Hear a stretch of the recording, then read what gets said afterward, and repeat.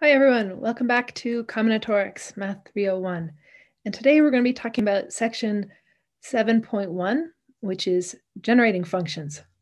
So the people who study combinatorics, this is their favorite topic, generating functions, because it turns out to be really pretty how it works out.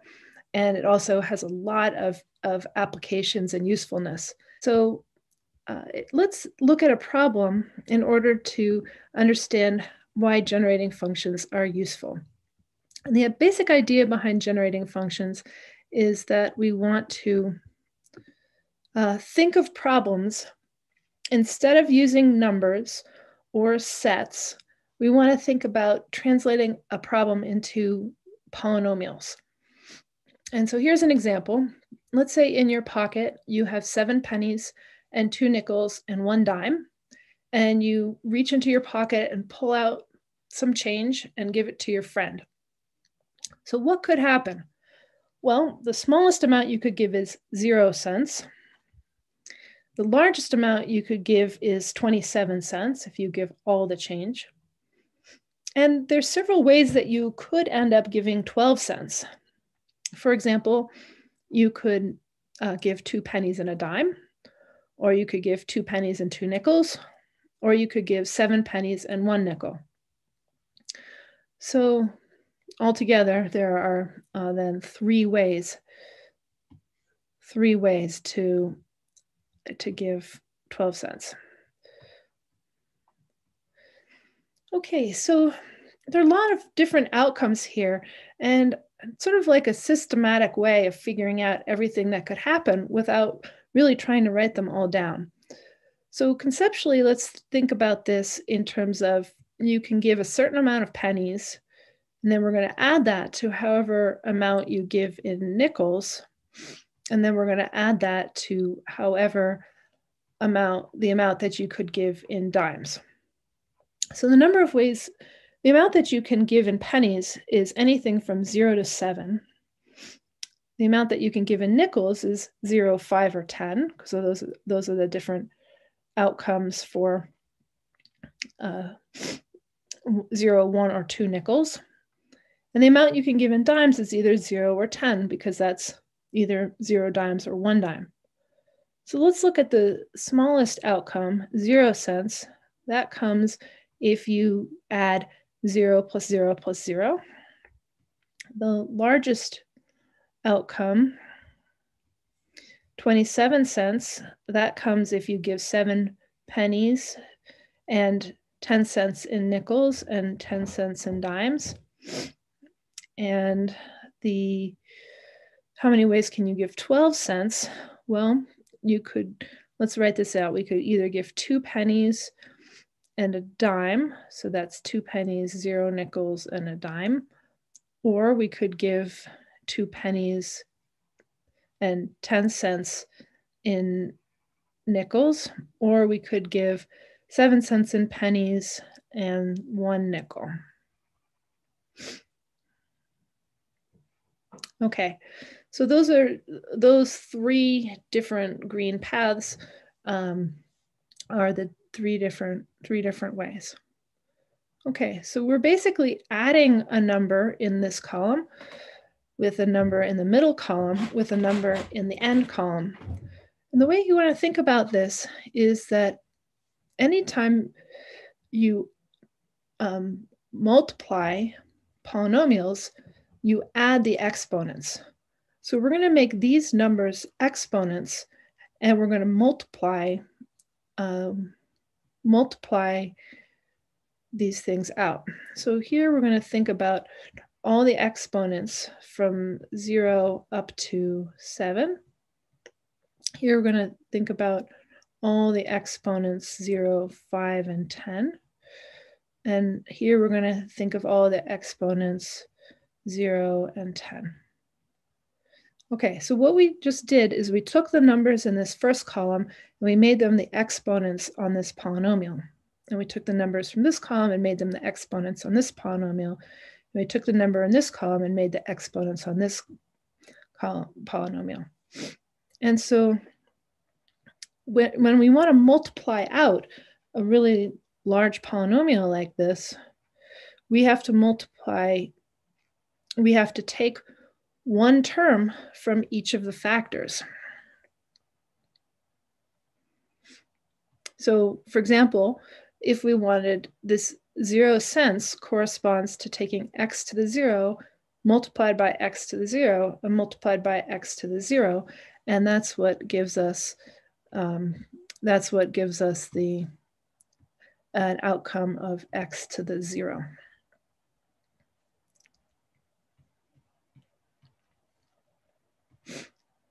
Okay, let's say instead we took this x to the 7th, multiplied it by x to the 10th, and multiplied it by x to the 10th. That's going to be another term in the product, because when we take the product, we have to take every possible monomial from the first term multiplied by any possible monomial from the second term multiplied by any possible monomial from the third term. So the leading term of this polynomial is going to be x to the 27th.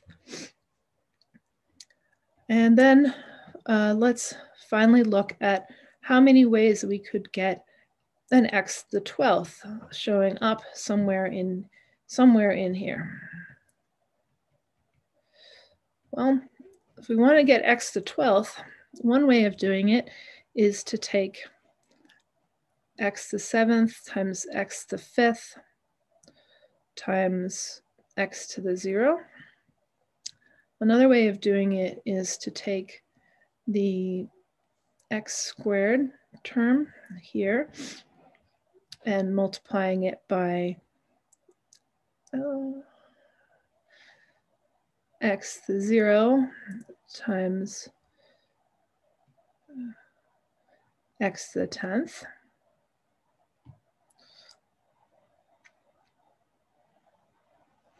I don't know what's happening with my pen here. Okay, x to the 0 times x to the 10th. Or another way of doing it is taking the x squared times x to the 10th times x to the 0. Okay, and so altogether, there are 3 different ways of doing that, and those correspond with these green ways. Okay, so what we see here is that by translating the values of pennies, nickels, and dimes into exponents of polynomials, we can then multiply these 3 polynomials and figure out how many ways there are to give this change. But once we've made that translation, there's no reason to stop there. So let's go to Sage and think about making a polynomial ring. Here we could take integer coefficients, but I just chose real coefficients. And the variable name is x. And I'm going to define this penny polynomial, which is 1 plus x all the way up to x to the 7th.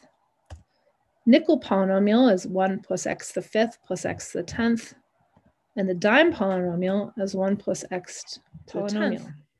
And so now we're going to evaluate what that polynomial is. And when we multiply these 3 polynomials together, each term tells you one way that you could choose a number of pennies plus a value in nickels plus a value in dimes, and then the outcome will be a monomial whose exponent is the number of cents that you've given your friend. And so, for example, when we multiply out this polynomial, we found the 3x to the 12th, and that corresponded to the 3 different ways that we could give 12 cents. But it also tells us every bit of information that we might want to know. For instance, this term 2x to the 20th tells us that there are 2 ways we could give our friend 20 cents. And that makes a lot of sense because we could either give 1 dime and 2 nickels, or 1 dime, 1 nickel, and 5 pennies. So by multiplying out these 3 polynomials, we get a complete explanation about the values of cents we could give our friend. Those are the exponents, and the coefficients are the numbers of ways that we could get that exponent. Sometimes it's helpful to pull out the coefficients of a polynomial. And so the way that you do that is to write g dot coefficients. And what you'll see here is a list. Each entry has two parts. The second part is the degree, and the first part is its coefficient.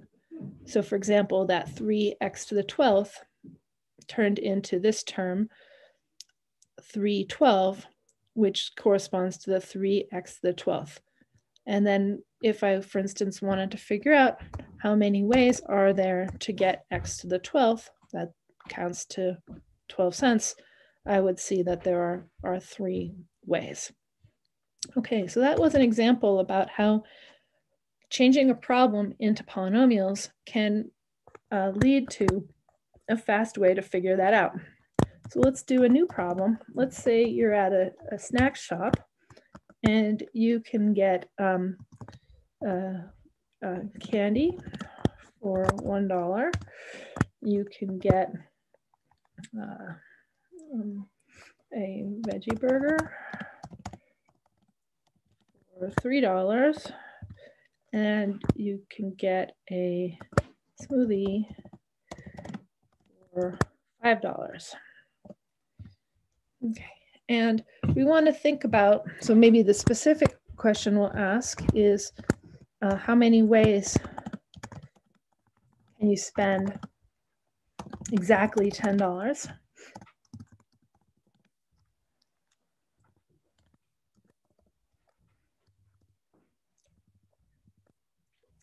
So in other words, what are the different outcomes? And so just to have some idea what's going on, we could think we could get 2 smoothies.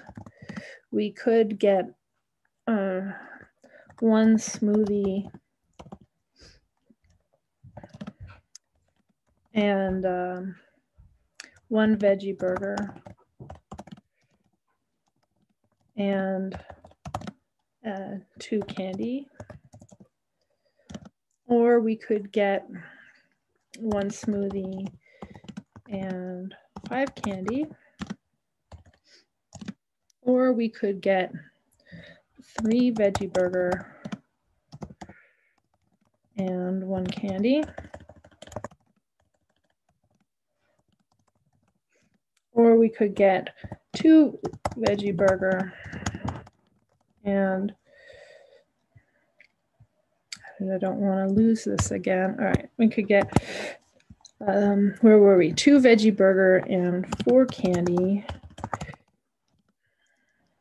Or we could get, oh, there's so many different ways. 1 veggie burger and 7 candy. Or we could get 10 candy. Okay, so it looks like there are 1, 2, 3, 4, 5, 6, 7 ways. It looks like there's 7 ways. But let's now try to do that using generating functions, which is going to be much easier. And we'll also figure out how to manage $11 or $12. Okay, so we're going to define a polynomial, f candy. And so it's going to be 1 plus x squared plus x cubed. It's actually a faster way of doing this.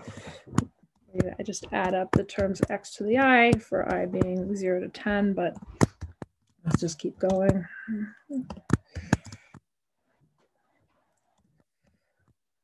Okay, so these are, here the exponents are the different amounts that I could spend on candy. So now how much could I spend on a veggie burger? I could spend 0 or 3 or 6 or 9. I can keep going. Actually, I could have kept going with the candy too, but if I only want to spend $10, then I might as well stop with x to the 9. And then we have f smoothie being 1 plus x to the 5th plus x to the 10th. All right, and now I'm going to expand the product of these F candy times F veggie burger times F smoothie.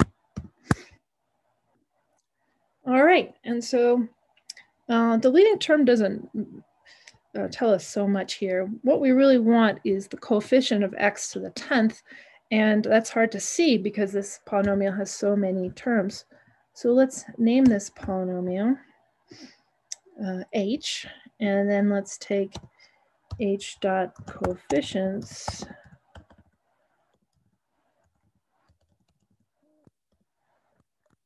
and then I want to find the 10th one.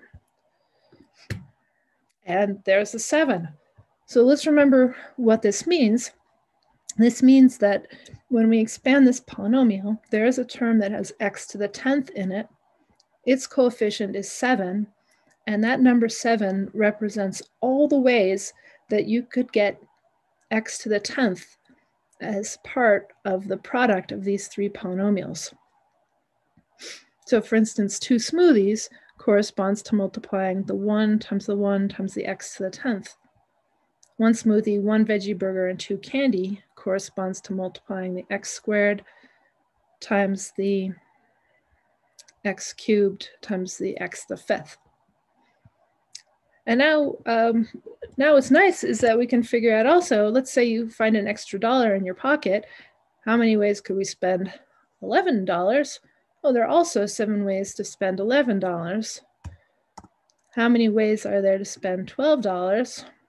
Again, 7 ways. Oh, but now we have to be a little careful. Maybe I've made a mistake because my polynomial only goes up to x to the 10th, and now I have more dollars. So maybe that's not quite right. Let's add an x to the 10th and an x to the 11th and x to the 12th. If I want to go up to $12, I have to take into account that I could get just 12 pieces of candy. Also going to need to add an x to the 12th term here, corresponding to I could get 4 veggie burgers at $3 each. And I don't need another term here. All right, now let's see how many ways there are to spend $11. We see, oh, actually there are 8 ways. And how many ways are there to spend $12? There are 9 ways. All right, so here you can see that this way of changing a problem into a polynomial can lead to a very fast way to figuring out different options for what could happen in various situations. So we're going to spend a lot of time in chapter 7 talking about problems that you can solve using polynomials. Maybe I'll just end with some remarks. We already saw one place where using polynomials was useful, and that was with the binomial theorem in chapter 4. In that case, we took the polynomial, you can take the polynomial 1 plus x to the n, and that gives us the binomial coefficients as the coefficients of that polynomial. So that turns out to be a generating function that's described in section 7.2. The other thing, the other remark in section 7.2 is it's better for us not to think about generating functions as functions. You want to instead think of them as a method, an algebraic method of solving problems. All right, great. So next time we'll talk about ways of manipulating generating functions.